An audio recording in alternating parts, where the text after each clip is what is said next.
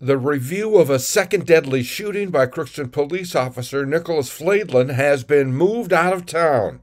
Last week, Polk County prosecutor Greg Widseth ruled the May 16, 2024 deadly shooting of Andrew Dale by Fladland was justified. Dale is seen on body cam video running toward officers with a hatchet or axe. But the next month, on June 30th of 2024, Fladland also shot and killed another man, Chris Junkin, at the Care and Share Homeless Center in Crookston.